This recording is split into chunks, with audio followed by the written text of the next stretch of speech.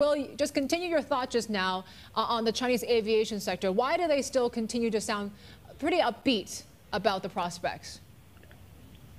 Yeah, hi. Apologies for that. I hope you can hear me now. Considering the disaster that the industry is facing, they did sound quite confident. Air China, particularly in its results statement, didn't really touch upon the coronavirus at all, compared to, say, something like Cathay, who forecast substantial losses. Air China was saying that, we'll surely be able to triumph over this battle against the pandemic.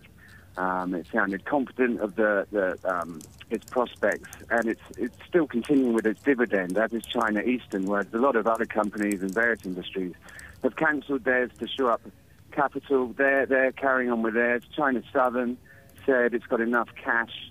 It's not doing a dividend, but it says it's got enough cash for working capital requirements for the next 16, 17, 18 months. So there's a good sound of confidence there. I think they're confident that this will be a short-term hit. They can't predict exactly how it will work out, but I think they think it's under control, and longer-term prospects are still very strong in the Chinese aviation market.